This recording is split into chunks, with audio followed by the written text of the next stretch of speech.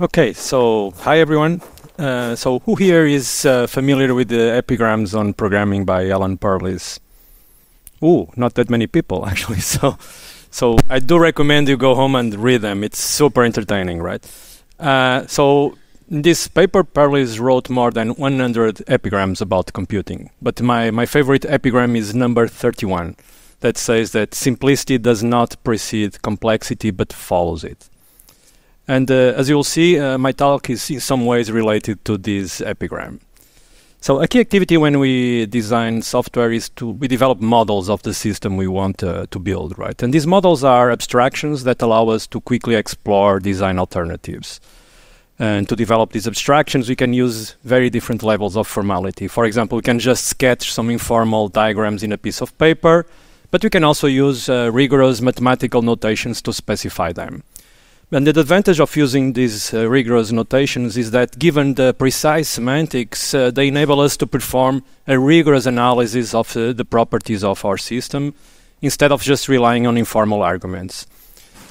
And for many years, the area of formal methods has been developing languages and tools for rigorous software design. But unfortunately, many of these formal methods are quite complex, and so realistically, they can only be used in the design of very critical software.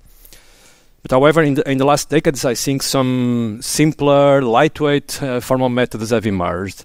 And these lightweight methods have languages that are based on simple mathematical concepts, and they offer automated analysis and exploration tools, and I think they made formal methods more cost-effective. So in this talk, I'll briefly present two of these formal methods, TLA and Alloy.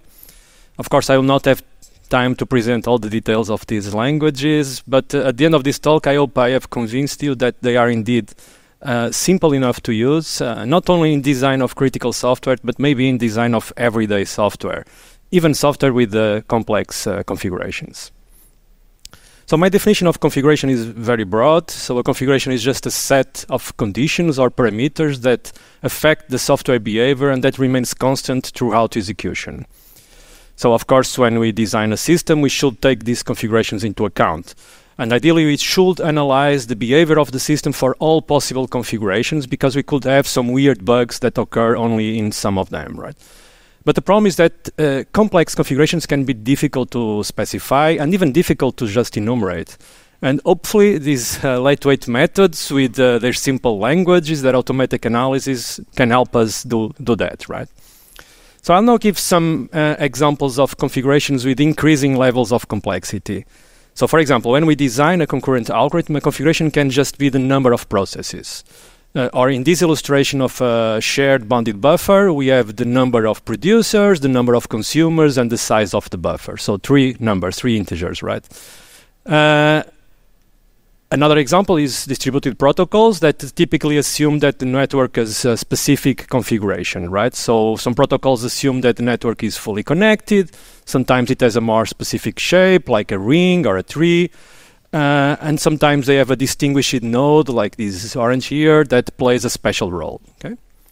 Yet another example are software product lines, right, where many variants of a software supporting different features are engineered together at once, right? In these systems, to model variability, we use these diagrams, which are called feature models. And these are hierarchic diagrams that capture what are the valid features and feature combination, basically the variance of the system. So, to support expressive logics and at the same time support automatic analysis, these lightweight formal methods have to impose some restrictions, right? So, for example, in TLA and Alloy, we must impose a maximum scope or bound in the domain of analysis. For example, if you are designing a concurrent algorithm with these methods, we'll only be able to verify properties for a given maximum number of processes. But note that this is still vastly superior to testing because all possible behaviors for all possible configurations inside this scope will be analyzed, right? And moreover, I think most of us agree with something that is called the small scope hypothesis that states that most flaws and most bugs can be caught with very simple, small examples. And thus, in most cases, this exhaustive bounded analysis will suffice and provide us strong correctness guarantees. So the running example I use in this talk is a simple distributed protocol whose goal is to form a spanning tree in a network. This is an echo protocol where nodes receive echoes from messages they have sent before. And it was initially proposed by Ernest Chang in the 80s. There are many variants or some variants of this protocol that has been proposed later, but here I use the original version from Chang. So the protocol works on specific configurations of networks, namely connected and directed graphs, with a distinguished node that will act as the initiator of the protocol. So the original paper presents the algorithm with a set of rules written in natural language, and these rules dictate how the protocol starts and how should a node react when it receives a message. So in particular, the initiator node is assumed to start the protocol by sending explorer messages to all its neighbors. And when a node receives an explorer message, and that explorer is the first to arrive at the node, the sender is marked as its parent, and the explorer messages are sent to all other neighbors. And if the explorer message is not the first to arrive, or the nodes have no more neighbors, an echo is sent back. And when a node receives an echo, it memorizes the sender, and when all the echoes to previously sent messages have been received, an echo is sent back to the parent. And the protocol finishes when the initiator received all the echoes that he is expecting. And when the protocol finishes, this parent relationship is supposed to define a spanning tree of the network that is root at initiator. And this is the key property that we want to verify that is correct for all possible network configurations. So being a distributed algorithm, I'll first describe how it can be modeled and analyzed with TLA+, which is nowadays the most popular framework for designing distributed systems. So TLA+ is a formal specification language. It was introduced by Leslie Lamport in the 90s, and it has since been applied by several companies like Amazon or Microsoft in the design and analysis of real distributed systems.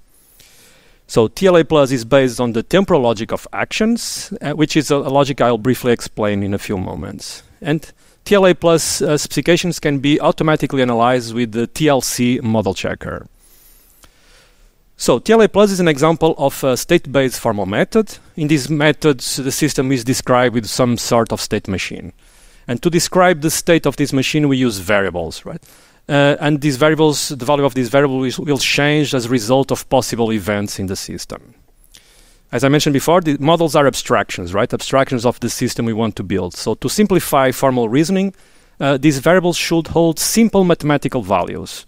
For example, we can use natural numbers or sets or functions to describe the state of our system.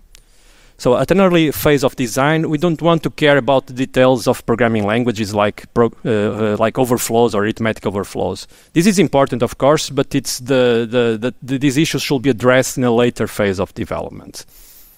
So for example, to model a clock, we can use just two natural numbers, one for the hour, another one for the minutes. So TLA+ uses temporal logic to specify the expected properties of a system. So temporal logic is the most popular logic to specify this kind of behavioral properties. And this logic has some so-called temporal operators that allow us to check the truth value of a formula along a trace. And the key operators are the box, or always, that checks if a formula is true in all future states, and the eventually, or the diamond, that checks if a formula is true in some future state. And model checkers are tools that can automatically verify if a temporal logic formula holds in a finite state machine model of a system. And if the property is not valid, they return a counterexample, which is a trace where the property fails, right? And these counterexamples are extremely useful because they can help us detect and fix issues with our design. So here is an expected property of our clock specified with temporal logic. So this is an invariant stating that it is always true that the hour will be a number between 1 and 12. This is an example of a safety property stating that nothing terribly wrong will happen with our clock. The second formula states another very desirable clock property, namely that we'll eventually reach the lunch break. This is an example of a liveness property that forces our clock to do something good, right? He has to do something to reach this goal, right? So standard temporal logic can be used to specify which traces satisfy the expected properties, right? But it's not easy to use the standard temporal logic to specify the system behavior itself. That is the set of all possible execution traces of a state machine. And in many formal methods, a different language is used to specify that. So, and to make things simpler, and we go back to the epigram 31, right? So to make things simpler, Lamport extended temporal logic with the so-called actions, creating the temporal logic of actions, or TLA, right? And with TLA, we can use the same logic to specify both the system and the properties of the system. So we just need one logic for everything. So an action is a formula where variables can appear with a prime, and the primed variable denotes the value of the variable in the next state. And using an action, we can, with a very compact declarative notation, specify a whole set of transitions in our system. And by combining actions with the always temporal operator, we can specify all its expected traces. So here is how we could specify the behavior of the clock with TLA, right? So first we have an action that describes the transitions where the hour changes. So the first conjunct here specifies that the hour hand can only change when the minute hand is at 59. And this is a guard that restricts when is this action enabled. And then, when the action occurs, we have an effect on the state, as specified in the next two conjuncts. So in the next state, the hour will move on to the next position, and the minute will go back to 0.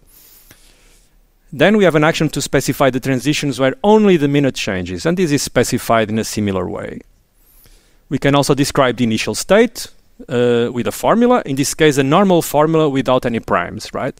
For example, we can specify that the clock starts at 12 o'clock sharp. And finally, we can describe the full behavior of the clock with a temporal logic formula that states that in the first state, init must be true, and then it is always the case that the system transitions either through an hours or a minute action, right? So to verify that our clock satisfies some property, we just need to check that all executions that conform to the clock specification also satisfy the expected property. More formally, we just need to check this implication here. So one of the design techniques that is supported by TLA Plus is something called refinement. So a technique where we develop a system by incrementally adding detail starting from very abstract specifications. And to check that a more concrete or more refined specification still conforms to a more abstract specification, the latter must allow stuttering steps, that is, transitions where nothing happens, where all the variables keep their value. I'll explain this with the clock example. So here is a more refined clock. So now we have also seconds. And here is the TLA specification of this clock. So the previous specification was extended with a new action that specifies the transitions where the seconds change, and some more changes to the other actions. So to check that this new clock is indeed a clock, that is a refinement of the abstract clock that we had before, we need to check this implication. That is, all traces that satisfy this new spec also satisfy the previous abstract specification. However, this is not valid, right? Because the new action of the more refined clock, where only the seconds change, has no counterpart in the abstract clock, because over there we always force the minutes to change, right? So in order to support refinement, the specification of the abstract clock should allow stuttering, that is, should allow the variables to keep their value. And in TLA, we are actually forced to allow these stuttering steps, and the logic has a special notation to extend an action with stuttering. So in particular, actions must be used inside this special square brackets operator. And this square bracket operator extends the action with stuttering automatically. So having introduced the basic idea of specifying systems with the TLA logic, let's now give a bit more detail about the concrete syntax of TLA plus language. So it's a concrete language to specify the systems. And we'll develop our specification of the echo protocol. So in TLA plus, we have a distinction between two kinds of variables. So they have rigid variables that are declared with the constants keyword, which are parameters of the system and that remain constant throughout execution. And this can be used to represent the configuration of our system, right? And we have flexible variables declared with the variables keyword that are the normal variables that change value, right? And you can specify assumptions about the constants with the assumes keyword, and by doing that, we can restrict the valid configurations, right?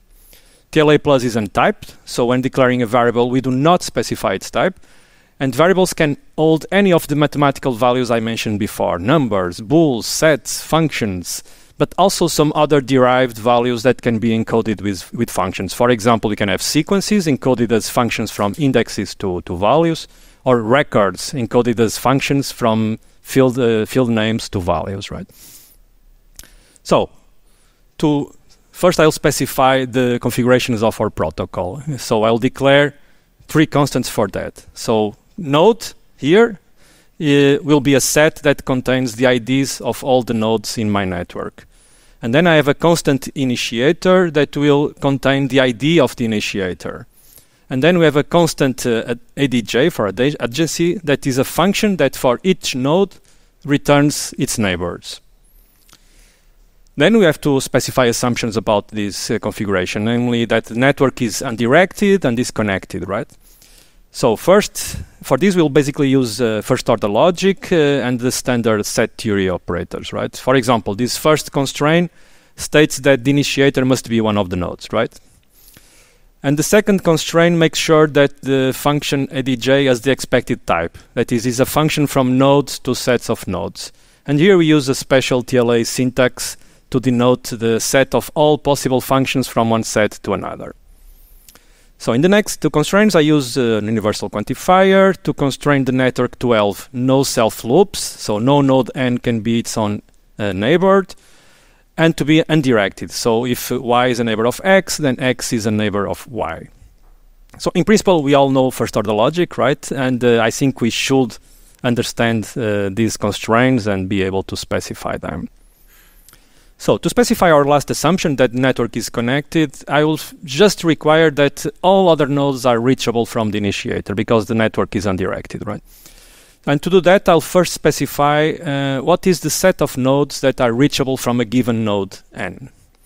And to specify that, I need to use an auxiliary function defined recursively. And given this auxiliary specification, then we can easily state that all other nodes are reachable from the initiator. So these kind of reachability properties are very common when we deal with complex structures. Of course, we all know recursion, but these properties are not that trivial to specify anymore in TLA. So to model the state of the protocol, I chose to declare 3 flexible variables. So I have parent, that is a function that for each node returns the respective parent, or a special constant known if the node still doesn't know who is the parent. We have received, that is a function that for each node returns the set of nodes from which it already receives echoes. And finally, I have inbox, a function that returns the set of messages that each node currently has in its inbox. So notice that in TLA+, there are no special keywords or constructs to model nodes and the communication between them. We just have math, right? So I'm using sets to model inboxes and the standard set operators to add or remove messages from the inboxes. And to represent messages, I will use tuples with a from and a type field, and the type is either explorer or echo. The specification of the echo protocol is given by the standard TLA formula here and below, where init is the predicate that specifies the valid initial states, and next is an action that specifies the valid transitions. And of course, the system must be allowed to stutter. And action next specifies that the protocol can only evolve by 2 possible events at each node, right? Either receiving an explorer or receiving an echo. And this is specified using a standard existential quantifier, again, plain math, right? Ranging over all possible nodes and using 2 auxiliary actions to specify the respective events, right? So here is the specification of the init predicate. Well, I don't have time to show you all the details, but essentially this just specifies the initial value for all the variables, right? And here is the full specification of the receive explorer event. In this case, we have an action with several constraints that dictate how the next value of each variable is related to the current value, right? For example, if the node still doesn't have a parent and an explorer is received, then the sender of the explorer will become the parent of the node, right? And the specification of the receive event is the receive echo message is very similar. I will not show it. So before verifying any expected properties, we have to validate our model, right? So this is very important to make sure that it's indeed specifying the expected behavior of the system, right? Otherwise, we can get into this junk in, junk out mode where properties could be trivially true because the system is actually not doing anything or just doing something completely different from what we expect, right? But unfortunately, the TLC model checker has no great support for validation. But there are some techniques we can use to validate our spec, right? For example, a common technique is to write trivially false properties that will produce as counterexamples scenarios that we want to validate if are indeed possible. For example, we can specify a property stating that the protocol will never finish, okay? And hopefully this property will be false, and the counterexample will be an execution where the protocol runs to completion, right? To verify a property with TLC, we must first instantiate all the constants that we declared in our model. That is, we must state for which specific configuration we want to check this property. So in this case, I want to see an execution scenario for a complete network with 4 nodes. So I will instantiate the constants accordingly, right? And then, if we run TLC, we get the expected scenario. So TLC shows executions in this tabular textual format, presenting for each state the value of each variable, highlighting the ones that changed value. So this is the standard in most model checkers, and although useful, I think it's not always easy to understand what's going on, in particular if we have very complex structures. So after validating the model, we can verify expected properties, right? And the key correctness property is a safety invariant specified with the always temporal operator that states that when the protocol finishes, then the parent function defines a spanning tree root at the initiator. And this is again a reachability property, and again we'll use recursion to specify that, but I'll omit the details, okay? And here are the approximate times that TLC took in my machine to check the expected properties for complete networks with 4, 5, and 6 nodes. I'll also show the time to verify termination, which is a desirable liveness property, but I didn't present the specification, okay? So verification is instantaneous. For 4 nodes is super fast, very reasonable for 5 nodes, but it's already very slow for 6 nodes. And actually, it did not finish inside my timeout of 1 hour, so I set it a timeout of 1 hour. So to understand why verification is so slow in this last configuration, we must understand that TLC uses an explicit state model checking technique. It actually unrolls and explores all possible states of our system, and with 6 nodes there are an awful lot of states to explore, so it's super slow, okay? So as you have seen, TLC only verifies 1 configuration at a time, right? So right now we are very confident that the protocol works well for complete networks. But how can we be sure that it works well for all other configurations of the network? So in principle, we have to do it manually by specifying all possible configurations and run TLC separately for all possible configurations. But with up to 4 nodes, there are already 16 truly different networks, which are actually not that easy to enumerate manually. And I'm pretty sure most of us would miss a couple of them if we had to do that manually. And of course, this strategy will not scale for bigger scopes, right? For bigger networks. There are some techniques that we can use with TLA Plus to verify all possible configurations at once, but unfortunately they are a bit cumbersome and it's not always effective due to the explicit state model checking technique of TLC. So if your configurations are simple, say just the number of processes in a concurrent algorithm, that is quite easy to do and verification is extremely efficient. No excuses not to do it, right? But what can we do if we want to apply these kind of formal techniques in the design of systems with more complex configurations, right? Or in this case, to verify the protocol for all networks with 6 nodes, right? So one possibility is to use Alloy, right? Which is a formal method that was invented precisely to address the problem of designing complex structures. So Alloy was introduced by Daniel Jackson at MIT, and one of its features is an excellent support for validation, as I will show in a couple of minutes. So Alloy is based on relational logic. That is a logic that combines first-order logic with relational algebra operators, including some closure operators. And these closures will allow us to very easily specify reachability properties. The automatic analysis of Alloy specifications, as implemented in the Alloy Analyzer tool, is based on a symbolic model finding technique that does not explicitly enumerate states, and thus is potentially very effective at exploring large sets of structures. Okay. So another nice thing about Alloy is that this language was designed for abstraction. In particular, all structures must be described with a single mathematical concept, which are relations. Okay. And relations are just sets of tuples with the same length or arity. And we can declare relations of different arity in Alloy, right? For example, to represent functions, we can use binary relations with an extra constraint forcing each domain value to have exactly one related result. And to represent sets, we can use unary relations, right? So everything is a relation in Alloy, right? And this might be a bit restrictive at first, but actually it puts us in a mindset where we are kind of forced to reason about our structures in a very abstract way, which I think is good for design, right?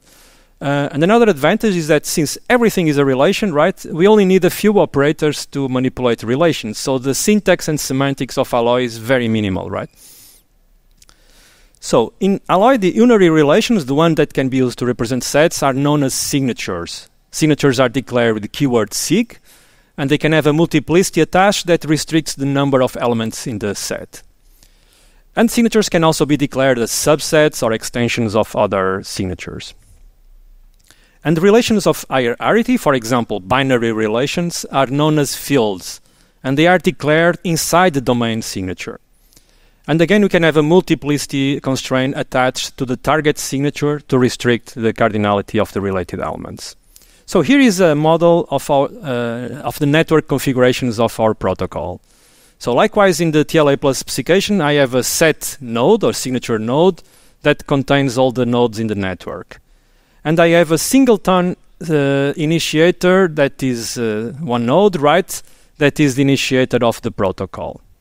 And inside the node signature, I declare a binary relation ADJ for capturing the neighbors of each node. So that relates each node with its neighbors. So to specify assumptions about our structures, we do that inside facts in Alloy. And we must use this relational logic to specify them. So unlike TLA+, Alloy has a type system that can help us detect some basic specification errors. And being an extension of first-order logic, we have the usual quantifiers and the Boolean connectives. And in Alloy, they are written with English words, which I think make specifications quite readable. So relational logic has some extra operators, but not that many, in fact. So this is the full list of operators and constants in Alloy, right? So the binary operators are, with a very few exceptions, the set operators: union, intersection, difference, Cartesian product. So this is the standard things we all know. And we can check if one relation is a subset of another or if it's equal. But then the key operator is this dot, the dot join composition that I'll present next. And for unary operators, we have several cardinality checks, and we have the closures that I will also present next, and we have some constants that I will not present.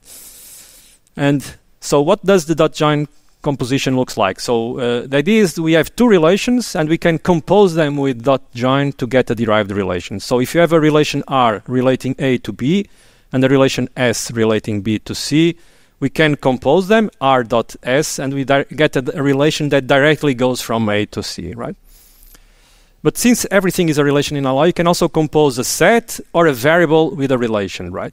In particular, if you have a quantified variable X that belongs to A, this quantified variable in Alloy is also a singleton unary relation, right?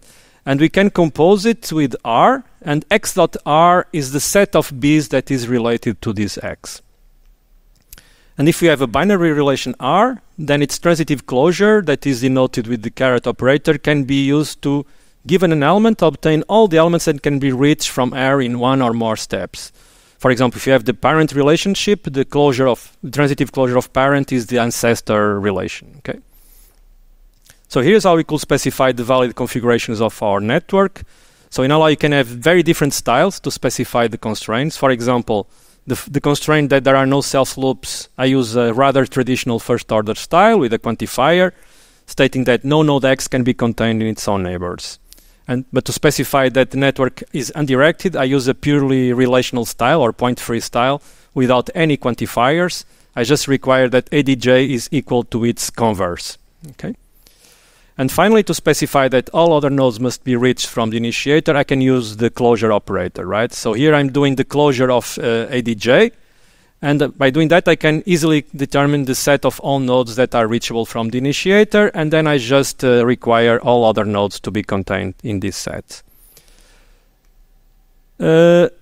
Concerning analysis, the Alloy specifications can include both check and run commands, right? So check commands verify if an assertion is true, and return a counterexample if it's not. And run commands try to find scenarios that satisfy some properties. And both scenarios and counterexamples are instances of our model, and they assign a value to each declared relation, right? And to make the analysis decidable, all these commands have a customizable scope that imposes a bound in the size of the domain. So one of the most popular features of Alloy is that instances can be depicted graphically using a customizable theme. So another popular feature is that you can ask for more instances. So you can ask for more counterexamples or more examples. And this is very useful because seeing different counterexamples can help us better figure out what is the problem with our spec. And it also implements something called symmetry breaking by default, meaning that it will only return truly different instances. So here's an example of a run command that asks for examples of networks with up to 5 nodes. So the first returned instance is a network with a single node, which of course is the initiator. If we press next, we get a network with 2 nodes. If we press next, we get one possible network with 3 nodes. And if we keep asking for more examples, we'll eventually get all possible networks, like this one with 5 nodes. So although the original Alloy could also be used for behavioral design, it was a bit cumbersome, and many researchers start proposing extensions to the language to simplify that task, right? And together with colleagues from University of Porto and from Onera in France, around 10 years ago, we also started researching how could we extend Alloy to better support behavioral design, right? So at the time we had TLA+, which was great for behavioral design. We had Alloy that was great for structural design. And our idea was very simple. Let's create a mix of both. So we just created an extension that was called Electron, and that essentially added temporal logic to Alloy, right? And later this extension became the official version 6 of Alloy, which is the most recent version that you can download and use nowadays, right? So in Alloy 6, we can declare mutable signatures and fields by using the keyword var, right? And to specify behavioral properties, we can use temporal logic operators, including the always and eventually of TLA, right? And it also has this prime operator of TLA, and this allows us to specify the expected behavior of the system with a temporal formula. But unlike TLA, so this prime can be used freely, and stuttering is not mandatory. So we have to be a bit careful if we want to do refinement. But we do have lots of freedom about how to specify behavior, and that can be quite good in some cases, right? So to specify the behavior of our protocol, likewise in TLA+, I chose to declare 3 variables here, right? So one is a binary relation parent that, given a node, returns if its parent, if any, right? And here I'm using multiplicity alone to clarify that this is a partial function here, right? So I don't need this special known constant that we have in TLA. And then we have a binary relation that registers for each node from which neighbor it already received the echoes. And finally, the ternary relation that for each node returns the messages in the inbox. And these messages are like pairs with a node and a type of message. And to specify the behavior, again, we use a very similar constraint like we did in TLA+. So init is a predicate that characterizes the initial state, and then it's always true that the system evolves true next or stutter. So I have to explicitly state that the system can stutter. And next is again very similar to TLA. So we just say that at each node, either a receive explorer happens or a receive echo happens, right? It's very similar. So using Alloy relational algebra operators, we can have a very simple specification of the init predicate. So both parent and received are empty, right, initially. And then the inbox, we can use this arrow, which is the cross product, to easily state that all the neighbors of the initiator have an explorer in their inbox. And to specify the receive explorer event, and again, very similar to TLA+, but with Alloy syntax, right? So I'll not go into the details, right? And the receive echo is again very, very similar. So the idea is the same. We use the primes to specify how the system evolves, right? So a big advantage of Alloy 6 with respect to TLA+ is the support for validation. So we can ask directly for run commands. And in this case, I'm asking for any possible execution of the protocol. And as usual, executions are depicted graphically. So when we have mutable structures, we focus on one transition at a time using a split plane. And on the left-hand side, we have the pre-state of the transition. And on the right side, we have the post-state, right? And so it's more clear to see what's going on, right? And the first return scenario is an execution with a network with 2 nodes where the system stutters forever, right? But we can then explore alternatives interactively. So we have a new fork button that allows us to ask for a different execution that is equal up to the present state, but that is different in the future, right? And if we press this button, we get a trace where the non-initiator node answers with an echo as expected, right, for this particular configuration. And you can also ask for an execution for a different configuration with the new config button. And if we press this, we get an execution for a network with 3 nodes. So we can use these buttons to check if your model is well specified, right? But you can also directly ask for specific scenarios. For example, this run command asks for an execution where the protocol runs to completion in a complete network with 3 nodes. So after validation, we can verify properties. Again, we can use the transitive closure to specify that the parent relation forms a spanning tree of the network. And then we can ask to check this assertion with a scope of 4 nodes. And the Alloy analyzer will, by default, check all possible configurations up to this scope, right? We can also impose a scope on the number of steps that are explored. And this special 1 ... scope triggers what we call the complete model checking backend that checks an arbitrary number of steps. Unfortunately, when we verify this property, we get a counterexample. And by pressing the new config, you can see that this problem only occurs on 2 very specific networks, right? And even for these networks, if the initiator was in a different node, it already worked okay, right? So if manually checking these, I'm pretty sure we'll probably forget these two configurations, and probably the bug will not be detected, and implementation later will fail someday. I don't know. So does this mean that the protocol is really incorrect? Well, not really. So what happens is that in the paper, in a different part of the paper, Shang states that we must assume that initiator is to be considered visited a priori, right? It's not clear what this means, right? But I think we could guess that it should follow the same rules as the nodes that already have a parent, right? And but this is a detail that we could have missed, right? And if we don't check our spec for all possible configurations, this bug will probably go undetected, right? And here is a fixed init predicate where you specify that the initiator, right, of the parent is itself.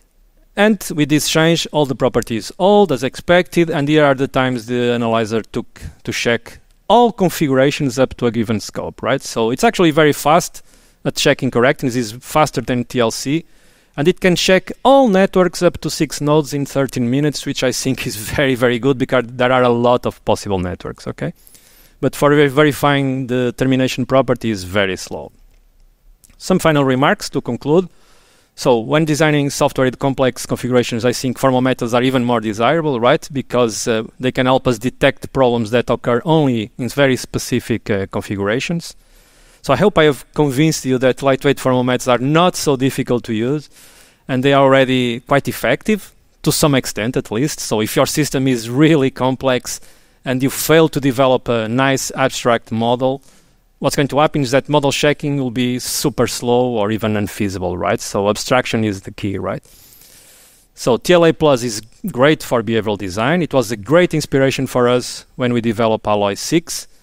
So it doesn't have native support to check multiple configurations at once, but there's a technique to do that. It's not too difficult to apply if the configurations are simple, and it's also very fast at verifying properties in that case.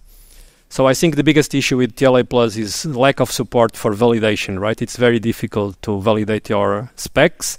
But on the plus side, it has many diversified analysis techniques. So it has a proper support for refinement. Like I said, it has a proof system that you can use to develop an unbounded proof.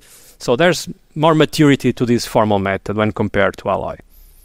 So of course, I'm very suspicious, but I think Alloy 6 is great for both structural and behavioral design. So by default, it checks all configurations at once, and it can be very, very fast at checking invariants.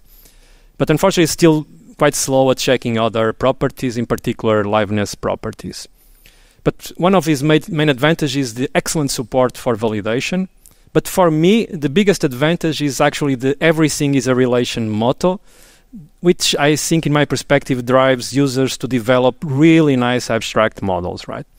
So, and in design, I think the main challenge is to develop good abstractions, right? So, namely, we want to take really complex concepts and make them simple to understand and analyze. And that's all. Thanks for listening.